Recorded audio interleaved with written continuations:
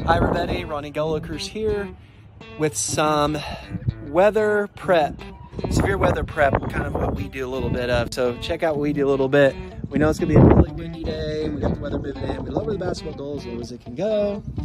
Then I get over here to the storm shelter and I take the cover off before the storms get over here. But just in case you get in here and open it. So, a little bit dirty. So what I do is I get in there and I sweep it out in the morning. You can see we've got some bottled water there. We've got our light, we've got our radio. Make sure we have all of that in there.